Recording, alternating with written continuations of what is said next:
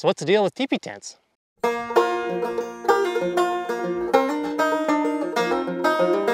Here are the problems with most teepee tents. First off, most teepee tents don't have a designated floor, and you end up having to use a sheet of Tyvek to basically create a vapor barrier between the ground and your sleeping pad.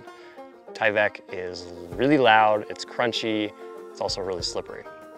Second problem, it's really hard to tell exactly where the tent is going to be set up once it's up. And if you're in uneven terrain, trying to actually move a teepee tent, because there's so many stinking stakes, it's really hard. Third problem, most teepees only have one door. And when you have multiple people, when you have a stove, it's just a pain in the butt to only have one entrance. Fourth problem, most teepees don't really have a setup for you to hang things to dry. Luckily, there's a new teepee on the market from PEAX Equipment, this one right here.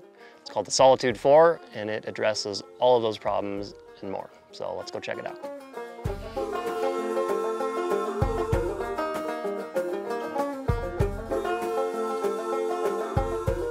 All right, here is PEAX teepee tent. This is the Solitude 4. It very comfortably houses 2 people and a stove. So let's talk about the first problem I addressed earlier. That was a lack of a floor. So this teepee comes with the floor. You pitch the floor first. It covers pretty much the entire surface area of the inside. It's actually got little connectors on the side that you can connect to the outer tent to create basically a bathtub floor. So if it is raining and stuff, you're not gonna have rain coming into the tent. The floor has also got 2 zippers that you can zip back and make a spot for your wood stove. Having a floor also solves problem number 2. So first thing you do when you pitch this tent is you pitch the floor. So the floor, 1, 2, 3, I think there's 6 stakes. And you put the floor down first, and once you have the floor down, you can basically figure out exactly where you're gonna sleep. So if you're in like uneven ground, or if there's a bunch of just grass humps and lumps and stuff, you can basically put the floor down first, you can figure out your exact sleep position, and then the teepee will go on top of the floor. Before, you'd have to pitch the teepee and then kind of hope and pray that you were in a flat spot, which often did not work out. So floor goes down first, and then the teepee, you actually connect it to all the stakes that are holding in the floor.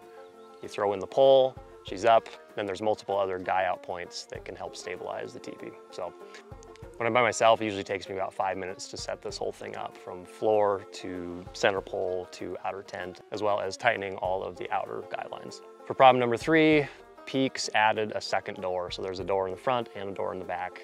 This can be useful for many reasons. One reason, say you've got a really strong wind coming from this way or snow blowing in this way, and you only want to enter and exit the tent that way. Say you've got multiple people, having 2 doors makes it easier to come in and out.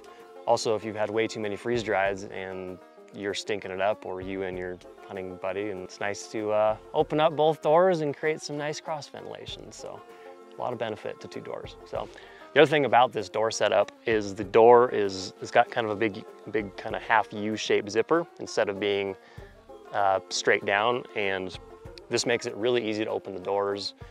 On most other teepees, the door is like a straight up seam, and when you have the teepee staked out and really taut, it's really hard to actually open those doors and get in and out of these doors. But with this teepee, you can make everything super tight, and then this door is still nice and easy to open. And to address problem number 4, which is trying to dry stuff, especially when you have a stove in there, PEAX put in a little mesh canopy in the top. And the other thing you can do is you can take 2 trekking poles and you can cross them like this in the top of the teepee.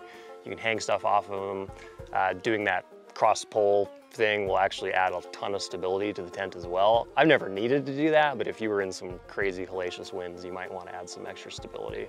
So again, you can take 2 trekking poles, you can cross them in the top. That'll add a lot of stability. You can hang stuff from there as well. It's a pretty money setup.